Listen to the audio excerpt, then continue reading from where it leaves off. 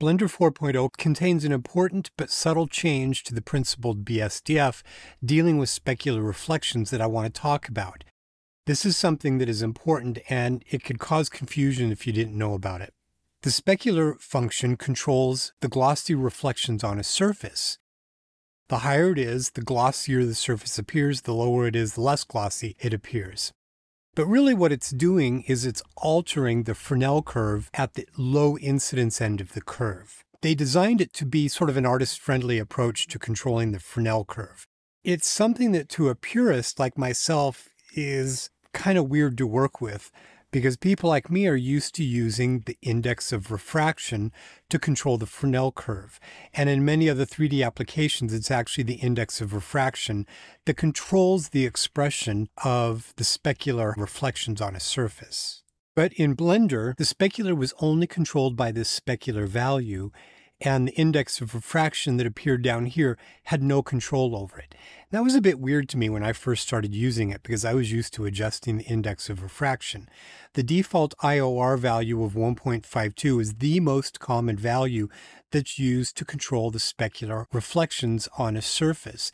And it means at the lowest incidence angle on a surface, you're going to have about 4.25% reflectivity, driving up to 100% reflectivity at glancing angles. So the change that they've made in 4.0 is to make it so that the index of refraction now controls specular reflections in the same way that most other applications do.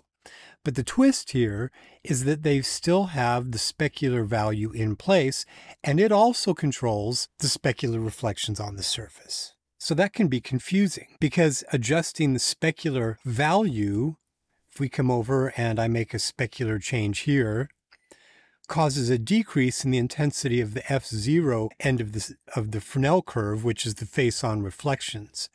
But if I take this up back to the default value, and then I come down to the index of refraction, and I change it to say something like 1.1, that also affects the specular reflections across the surface at the F0 face-on end. So kind of what's going on? So it turns out that what they've done is kind of ingenious, and I'm going to return this index of refraction back to its default state. They're using the specular value as a modulator that affects the intensity of the expression of the Fresnel curve as it's determined by the index of refraction. So the index of refraction was always governing the specular function in 3.6 and before. We, as the end user, just didn't have any control over that. So what they've done now is they've given us control of the driver of the Fresnel curve that is then modulated by the specular highlight. So when the specular is set to 0.5, that is the neutral position that allows for just the normal expression of what the index of refraction is doing to the Fresnel curve. So remembering that that 0.5 is the neutral, meaning it allows just for the standard expression of the index of refraction as it controls the Fresnel curve.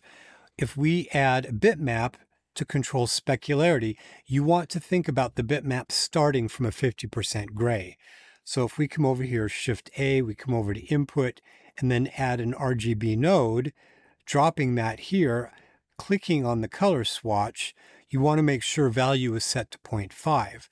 As a quick side note, you note that that is not in the middle, meaning you would think 50% is here, but the colors are gamma corrected. In fact, it says that here, because our rendering is gamma corrected, they're gamma correcting the colors so that we're sort of matching what we see in terms of color specification to what's happening with the rendering.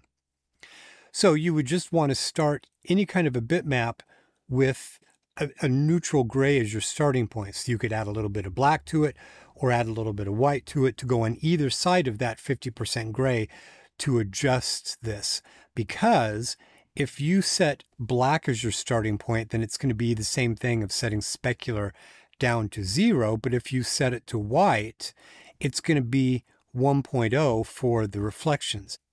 Now, the thing that's kind of interesting here is that that 1.0 is very much an arbitrary value, and it simply amplifies the reflections just a little bit, but you can go above that 1.0. It's just that from a bitmap standpoint, the white would be an equivalent to a 1.0. Okay, so let's come back over here and set this back. So there was one situation in 3.6 where the specular channel would be controlled by the index of refraction. And that was when you had fully transparent refractive surfaces, meaning you took the transmission and set it up to 1.0.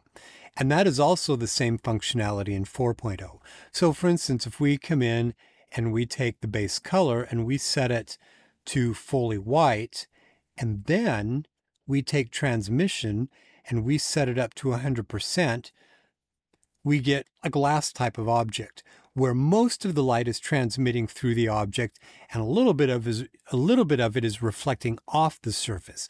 And it turns out when the index of refraction is that 152, like it is these two other spheres, then we get exactly the same amount of reflectivity on this surface as what you're seeing on these two spheres.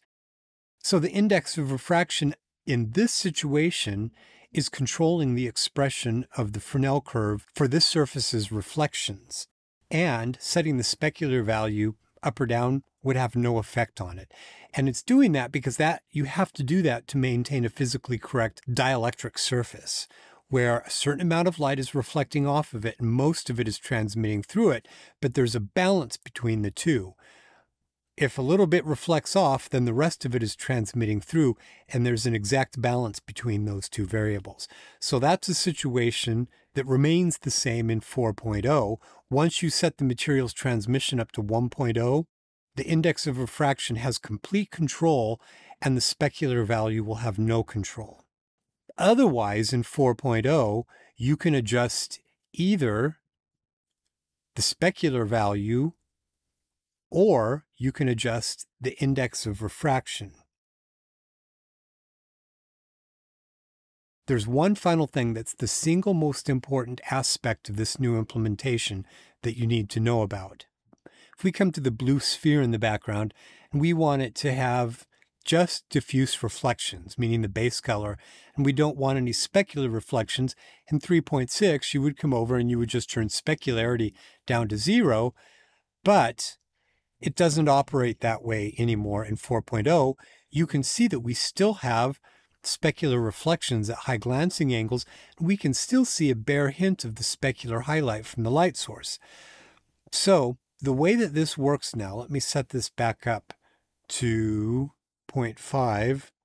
The way this now works in 4.0 is to get a diffuse surface. You simply set the index of refraction to 1, and then you get a standard diffuse-only surface. So that's really kind of the big thing that will change between 3.6 and 4.0.